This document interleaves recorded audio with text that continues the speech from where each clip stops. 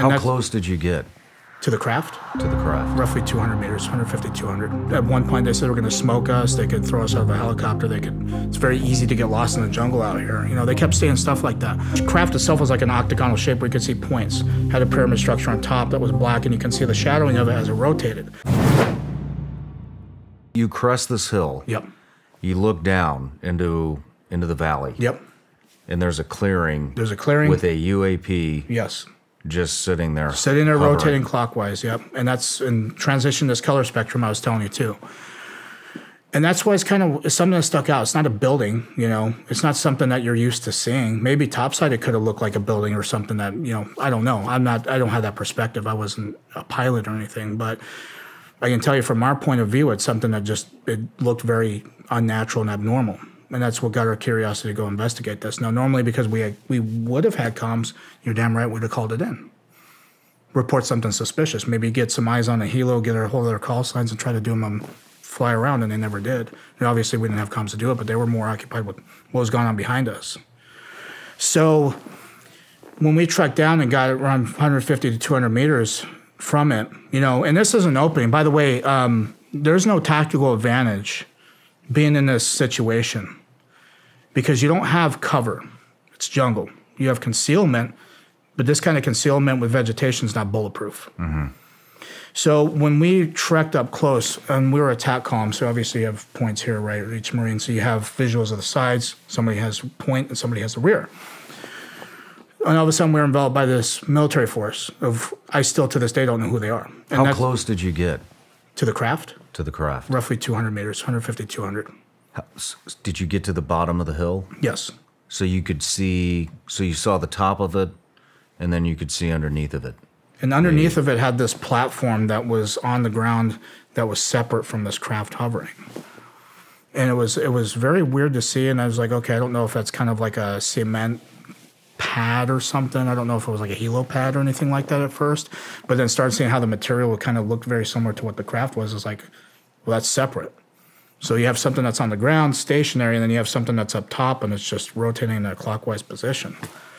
So right when we got close to it, at least 150, 200 meters out, then all of a sudden we were engaged, at least not in a hostile manner, at least, not gunfire or firefight or anything like that. But the way that these guys moved was so fluid, it was so still, it was very, very, very smooth. And it kind of indicated to me, after thinking about it for several years, is that these guys have done it for a while because of how smooth this operation was. Mm-hmm. So when we were in a tactical column going towards the center of this thing, they actually came from the flanks, but it was more of a diagonal, like a corner of the room, so to speak, right? For them, at a tactical advantage, they have interlocking fields of fire on every single person, and they had a team of 8, right? And the gear that they had was black OTV vests. They had black camouflage utilities. So what you're saying is there would have been no they were professionals. Yes, there would have been no Mexican standoff where if they fired, they're shooting into their other squad. They had perfect angles. Yes, they did. To where both sides could engage you. Yes. Team of 4, team of 4. So it was like a fire team element. Without worrying about a blue-on-blue situation. Exactly. Okay. So, with that being said, because as they approached us, you hear the safeties flip off. Now, your attention to detail, when you're seeing this kind of stuff, your sensors are very heightened, so you can pick up. I know you being a combat veteran, you know all about that. Your heightened sense of awareness is going through astronomical changes. Hypervigilant. Yes. So you can hear stuff a lot clearer. And that's when you kind of picked up the hum that this object was doing along with these guys flipping their safeties off, especially M4s. It's very distinct sound. Anybody in this room who's held M4s and has shot them, M16s, things like that, it's very distinct sound to flipping it off.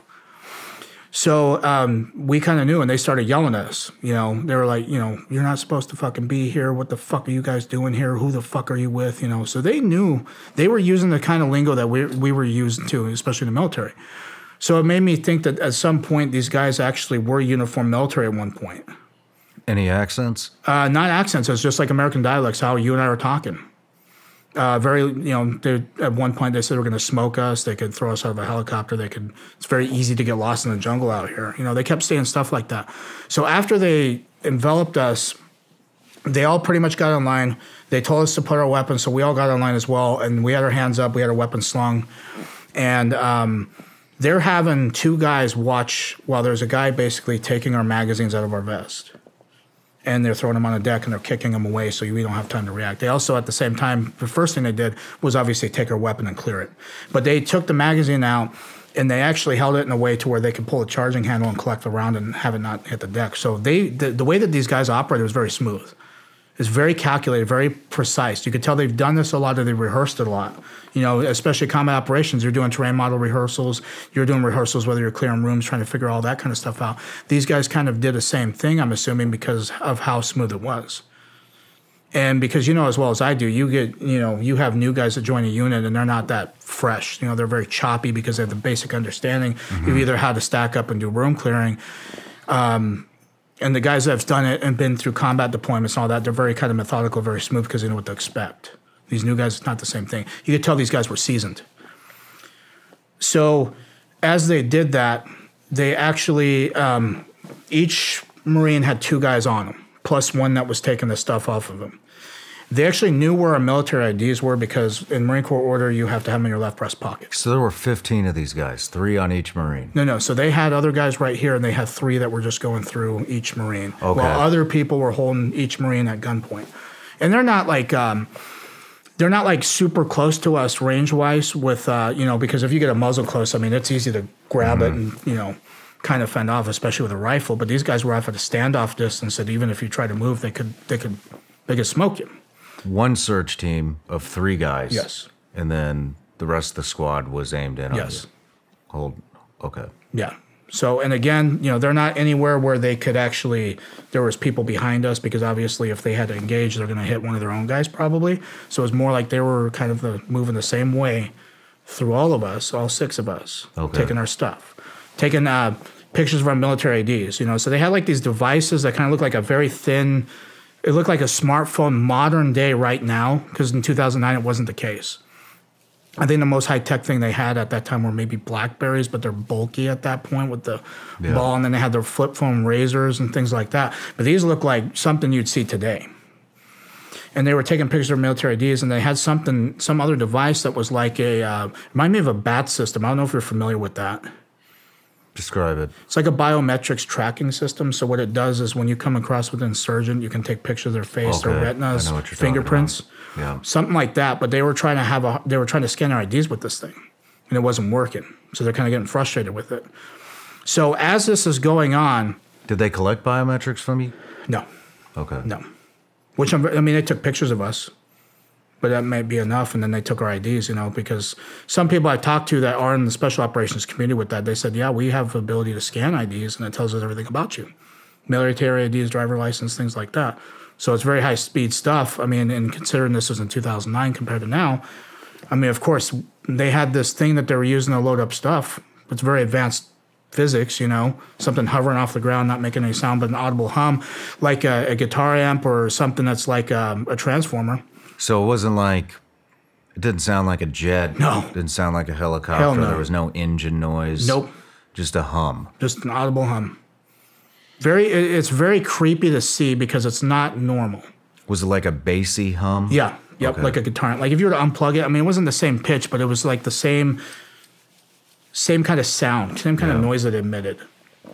And so as they're searching us, we're watching this thing happen. And that's when we started seeing trucks come from our left and go onto this platform. And they were up-armored 350s. I know exactly what 350s are. They were kind of beefier trucks. They were matte black. When they were coming at us, and they go left. And I was glancing between what was going on in front of us with these guys and then all of a sudden glancing over to what was going on behind them. And that's when I started seeing the key details of this thing. Like it had like a scale pattern on it, kind of like an octagonal. Because the craft itself was like an octagonal shape where you could see points. Had a pyramid structure on top that was black, and you can see the shadowing of it as it rotated. But it was rotating very slow. And then it had like these vents on every single corner on the middle part of these the panels anyway. There was like a Vanta black. It was like a dark black that would like absorb light.